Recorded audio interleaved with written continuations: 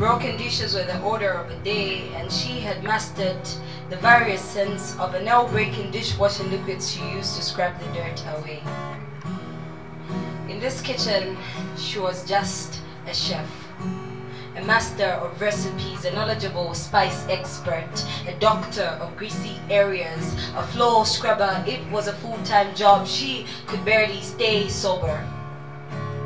In this kitchen, she was brought down to the level of a dishwasher. Her competition being water levels, sponges, dishwashing liquids, and sometimes she had to unblock mini drainages. Her opinions landed on kitchen counters. Her musical performances for the pots and the pans, her creativity brought down to the level of only determining the amount of salt and spice. In this kitchen, her value was depreciated.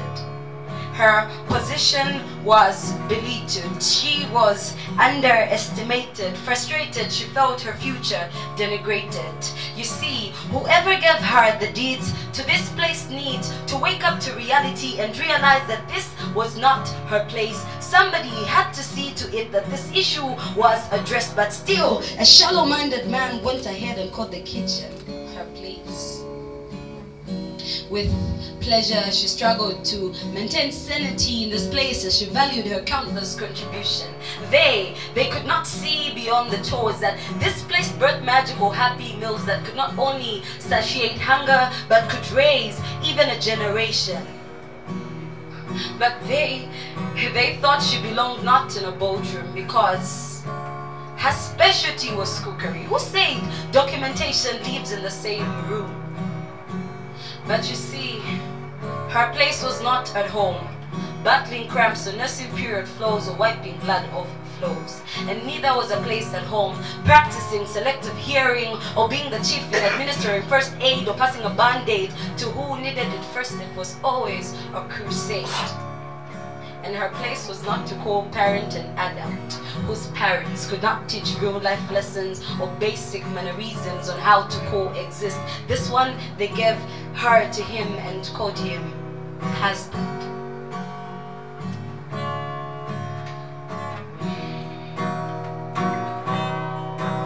Her place is her place. In her place, she's in her place. Her place is her place. In her place, she's in her place. Her place was not to seduce, to arouse, or satisfy the sexual appetite of another human. To stay on standby and answer morning glory calls and be blamed for the actions or reactions of a penis. Her place was not in the fellowship of women who taught her traditional scriptures which did not exist in universities because they were just common myths and beliefs. Her place was not of a sex symbol, a bed warmer, a stress reliever, or a horny man's entertainer. And her body was not a museum of statues for show, because everything that existed were interconnected parts, and right inside of her they lived a heart. So yes, sometimes she fought the wrong battles. She fought for her presence to stay subtle. And they pretended to understand, but it was the least they could do, as they could not withstand her power, her finesse, her authority, or her grace, her ability to keep calm while it was raining rocks, her ability to foresee situations which was no joke, to multitask, to tackle childbirth and come back fast. Her biggest mistake was to fight for equality, as it defined stupidity, because women had already attained an unbeatable level of superiority. You ask about her place? Her place is on a pedestal, 1,000,000 feet up on a throne of stone. So pardon her as she walks in an era where women are tools, but are people too.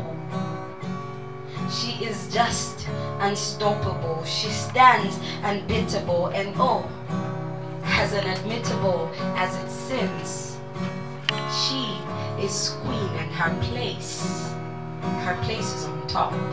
Her place